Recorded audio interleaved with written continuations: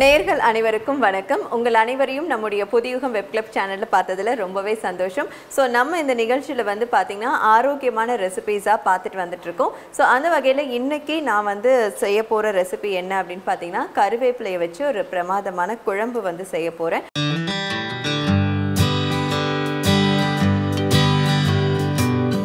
So இந்த கருவேப்பிலை குழம்பு செய்கிறதுக்கு என்னெல்லாம் தேவையான பொருட்கள் அப்படிங்கிறத பார்க்கலாம்.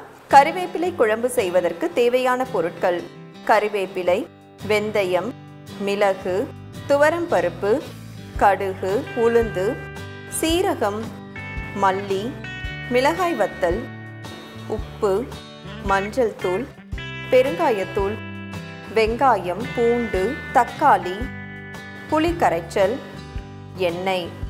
ஸோ இந்த கருவேப்பிலை குழம்பு செய்கிறதுக்கு என்னெல்லாம் தேவையான பொருட்கள் அப்படிங்கிறத பார்த்துட்டோம். இப்போ நம்ம குழம்பு தயார் பண்ண ஆரம்பிக்கலாம். ஸோ நம்ம வந்து வழக்கம் போல் மண் சட்டியை காய வச்சிடலாம். ஸோ மண் சட்டி வந்து காய வச்சதுக்கப்புறமா ஃபஸ்ட்டு வந்துட்டு துவரம் பருப்பை நான் வந்து வறுத்து எடுத்துக்கிறேன்.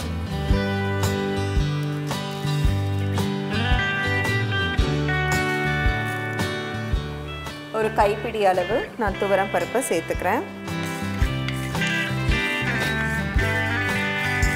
ஸோ இன்றைக்கி வந்து கருவேப்பிலை குழம்பு வந்து பார்த்திங்கன்னா யூஸ்வலாக கருவேப்பிலை அப்படின்ற ஒரு விஷயம் வந்து ரொம்ப ஹெல்த்தியான ஒரு விஷயம். ஆனால் நிறையா பேர், முக்கால்வாசி பேர் வந்து பார்த்திங்கன்னா அந்த கருவேப்பிலையை வந்து அழகாக ஓரமாக எடுத்து வச்சுடுவாங்க. ஆனால் அந்த கருவேப்பிலையில் அவ்வளவு மருத்துவ குணாதிசயங்கள்லாம் வந்து நிறைஞ்சி இருக்குது. முடிக்கு வந்து ரொம்ப நல்லது. ஏன்னா இப்போ வந்து ஆண்கள் ஆகட்டும் பெண்கள் ஆகட்டும் நிறையா ஸ்ட்ரெஸ்ஸு, வெளியே போகிற வேலை அந்த மாதிரிலாம் இருக்குது. அதுவும் இப்போ 2 பேருமே வந்து பைக் வந்து ஓட்டிகிட்ருக்காங்க. ஸோ அப்போ ஹெல்மெட் போடுறாங்க. அந்த ஹெல்மெட் யூஸ் பண்ணும்போது ஆட்டோமேட்டிக்காக முடி வந்து உதிரக்கூடும். அதே மாதிரி டென்ஷனில் வந்து முடி உதிரல் இருக்கும். இந்த மாதிரி ஏகப்பட்ட இஷ்யூஸ் இருக்கும். ஸோ அந்த மாதிரி இருக்கிறவங்களுக்கு வந்து பார்த்திங்கன்னா முடி வந்து ஆரோக்கியமானதாக இருக்கணும், கருமையாக இருக்கணும் அப்படின்னா நம்ம வந்து கருவேப்பிலையை வந்து உணவுலேருந்து தவிர்க்கவே கூடாது. அதை கட்டாயமாக சேர்த்துக்கணும். ஸோ அது வந்து நம்ம தாளிக்கும் போது பார்த்திங்கன்னா கருவேப்பிலை இல்லாத சமையலே இருக்க முடியாது அப்படின்னு சொல்லலாம். ஸோ உப்பு எப்படி வந்து மஸ்ட்டோ அந்த மாதிரி கருவேப்பிலை கொத்தமல்லி வந்து மோஸ்ட்லி எல்லா ரெசிபீஸ்க்குமே நம்ம வந்து யூஸ் பண்ணுவோம். ஸோ அதனால் வந்து அந்த கருவேப்பிலையை நம்ம வந்து ஓரம் வைக்காமல் அதை வந்து நம்ம சாதத்தோடையோ இல்லைனா என்ன சாப்பிட்றோமோ அதோடு மிக்ஸ் பண்ணி சாப்பிட்டுட்டோன்னா ரொம்பவே வந்து ஆரோக்கியமான ஒரு விஷயம். இப்போ துவரம் பருப்பு நல்லா வறுத்தாச்சு, வாசனையும் வந்துச்சு, நிறமும் மாறிடுச்சு.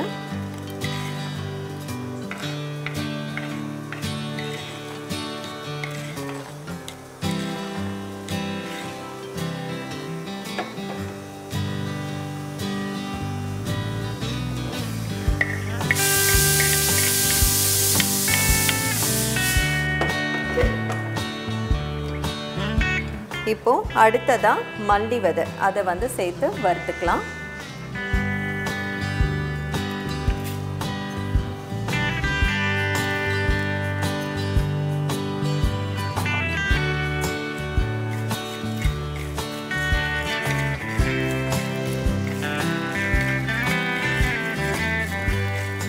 ஸோ மல்லி விதையும் நல்ல வாசம் வர வரைக்கும் வறுத்துக்கணும்.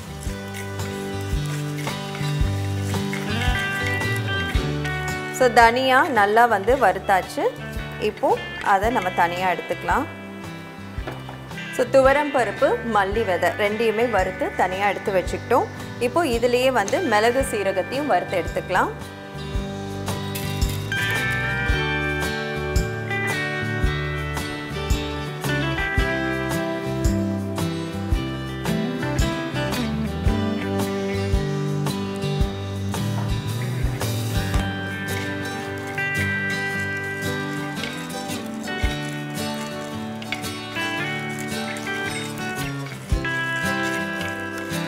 ஸோ இதில் வந்து பார்த்திங்கன்னா நம்ம வந்துட்டு தனியா சேர்த்துருக்கோம், மிளகு சேர்க்குறோம், சீரகம் சேர்க்குறோம், முக்கியமாக கருவேப்பிலை நிறைய ஆட் பண்ண போகிறோம்.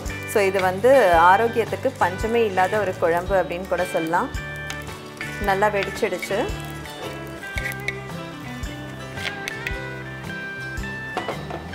ஸோ இப்போ எல்லாத்தையுமே வந்து நம்ம வறுத்து எடுத்து வச்சாச்சு. இப்போது இது எல்லாத்தையும் நம்ம அம்மியில் வச்சு விழுதாக அரைச்சி எடுத்துக்கலாம். இதுதான் இதுக்கான மசாலா. இதோட நம்ம குழம்பு கொதிக்க வைக்கும் போது புளி கரைச்சலோட மிளகாத்தூளை சேர்த்துப்போம்.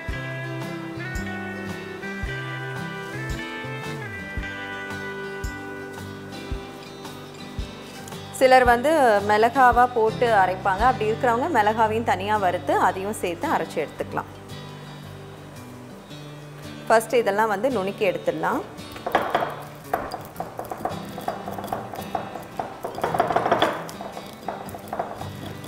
இதை நல்லா 1-2 நுணுக்கினதுக்கு அப்புறமா இதுலேயே வந்துட்டு பூண்டு சேர்த்துக்கலாம். ஒரு 4 பல்லு பூண்டு சேர்த்துக்கிறேன்.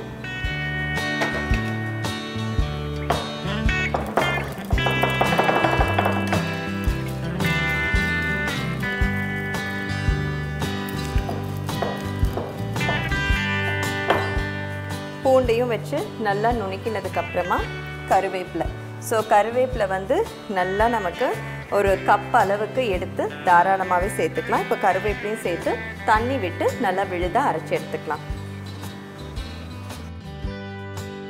ஸோ இப்போ வந்து பார்த்திங்கன்னா நல்லா இந்த கருவேப்பிலை பூண்டு எல்லாமே சேர்த்து அரைச்சி எடுத்து வச்சாச்சு. ஸோ இப்போ வந்து சட்டி காஞ்சிட்ருக்கு. நம்ம எண்ணெய் ஊற்றி எல்லாம் தாளிச்சிட்டு அப்புறமா அந்த மசாலா கலவையை ஆட் பண்ணிக்கலாம். எண்ணெய் சேர்த்துக்கிறேன்.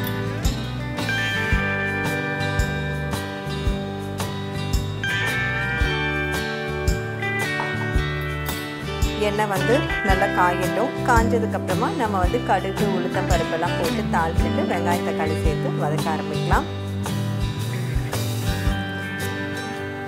கடுகு உளுத்தம் பருப்பு சேர்த்துக்கிறேன்.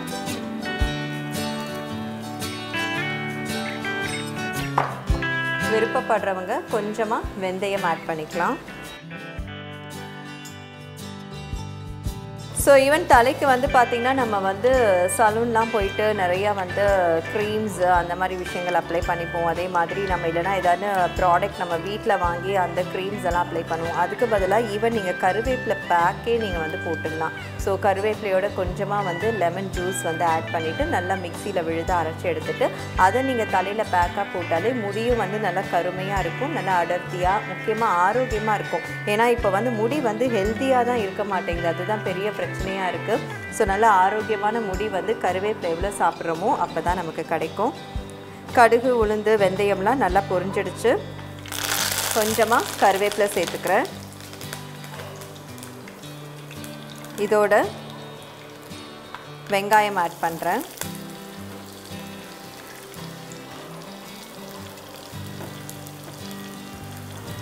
வெங்காயம் சேர்த்து நல்லா வதக்கிக்கலாம். ஸோ நானுமே ஃபஸ்ட்டு வந்து பார்த்திங்கன்னா கருவேப்பிலெல்லாம் வந்து எடுக்க மாட்டேன், ஓரந்தான் எடுத்து வச்சுடுவேன். பட் அதுக்கப்புறமா வந்து எனக்குமே கொஞ்சம் ஹெல்த் கான்ஷியஸ் வரும்போதும் சரி, அது என்னன்னு தெரியல, ஆட்டோமேட்டிக்காக அப்படியே எல்லா ஃபுட் ஹேபிட்ஸ்லேருந்து எல்லாமே மாறிடுச்சு. ஸோ அப்போ பார்த்திங்கன்னா கருவேப்பிலையெல்லாம் நான் வாண்டடாகவே வந்து எடுத்து சாப்பிடுவேன். ஈவன் என் தம்பி பிளேட்டில் இருக்கிறதெல்லாம் கூட நான் எடுத்து போட்டு சாப்பிடுவேன். ஸோ அந்த அளவுக்கு வந்து எனக்கு அது பிடிக்க ஆரம்பிச்சிருச்சு. எந்த ஒரு விஷயமே வந்து நம்ம ரசித்து பண்ணுறோம் அப்படின்னா அது வந்து கண்டிப்பாக வந்து நமக்கு பிடிக்க தொடங்கிடும். வேண்டா வெறுப்பா ஐயோ இது பண்ணணுமே, இது பண்ணால் தான் இது கிடைக்குமா அப்படின்ட்டு தலையெழுத்தேன்னு பண்ணோன்னா எந்த ஒரு விஷயமும் கம்ப்ளீட்டும் ஆகாது. நமக்கு அந்த விஷயம் வந்து ஒட்டவும் ஒட்டாது. ஸோ அதனால் எது பண்ணாலுமே நல்லா ஆத்மார்த்தமாக பிடிச்சி பண்ணிங்கன்னா அது வந்துட்டு நமக்கு ரிசல்ட் வந்து ரொம்ப நல்லாவே கிடைக்கும். வெங்காயம் இன்னும் கொஞ்சம் வதங்கட்டும்.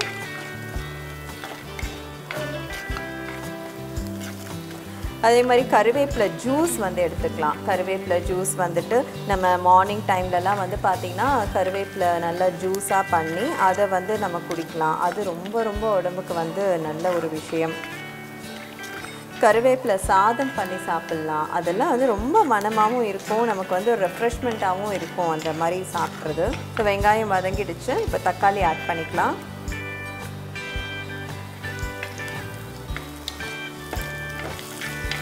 எனவே நம்ம புளியும் சேர்க்க போகிறோம். ஸோ தக்காளி கொஞ்சம் பரவாயில்லாமே போட்டுக்கலாம்.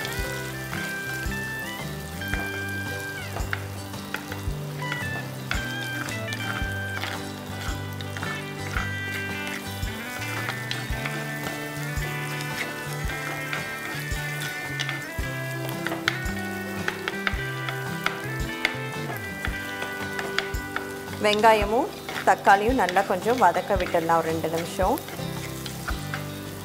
இது கொஞ்சம் வதங்கிறதுக்குள்ளே நம்ம புளி கரைச்சலை தயார் பண்ணி வச்சுக்கலாம்.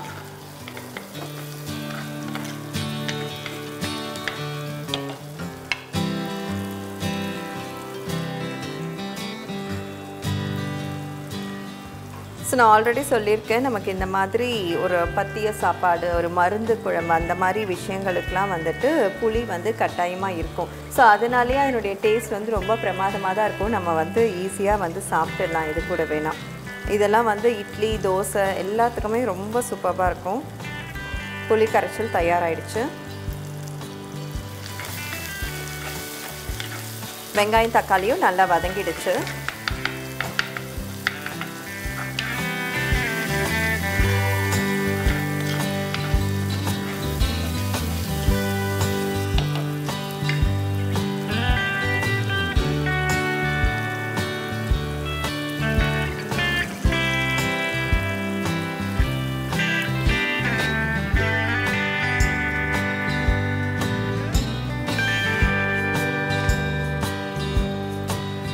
புளி கரைச்சல் சேர்த்ததுக்கு அப்புறமா இப்போ இதில் கொஞ்சமாக மஞ்சத்தூள் ஆட் பண்ணிக்கலாம்.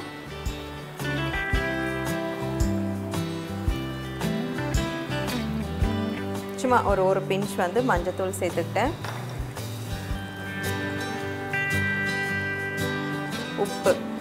உப்பு வந்து வழக்கம் போல் நான் கம்மியாக ஆட் பண்ணுறேன். அப்புறமா குழம்பு வர அளவை பார்த்துட்டு நம்ம சேர்த்துக்கலாம்.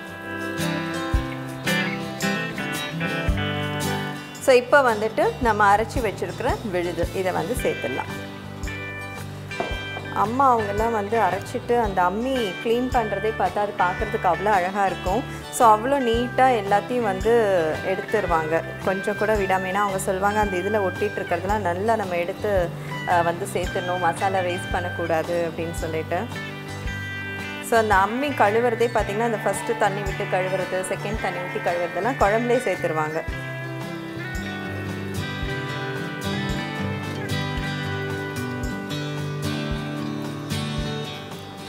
ஸோ அரைச்சி வச்ச விழுதையும் நம்ம இதில் ஆட் பண்ணியாச்சு. கருவேப்பிலெல்லாம் சேர்த்து அந்த போட்டதுக்கப்புறமா நல்ல வாசமாக இருக்குது குழம்பு. நம்ம இந்த குழம்புக்கு வந்துட்டு காரம் அப்படின்ற ஒரு விஷயம் இன்னும் ஆட் பண்ணலை. ஏன்னா நான் சொன்ன மாதிரி விருப்பப்படுறவங்க மசாலா அரைக்கும் போதே வர மிளகாவையும் வறுத்து சேர்த்து இந்த பேஸ்ட்லேயே அரைச்சி போட்டுடலாம். பட் நான் இப்போ வந்துட்டு தனியாக வந்து மிளகாய்த்தூள் சேர்க்க போகிறேன்.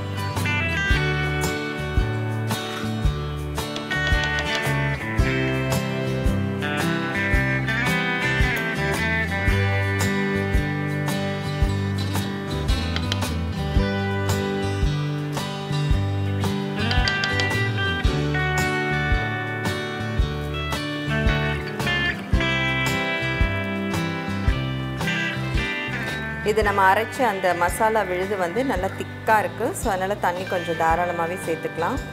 ஏன்னா குழம்பு இன்னும் கொதி வரும்போது நமக்கு இன்னும் குழம்பு வத்த தான் போகுது. அண்ட் இந்த குழம்பு கொஞ்சம் திக்காக இருந்தால் தான் நல்லாவும் இருக்கும்.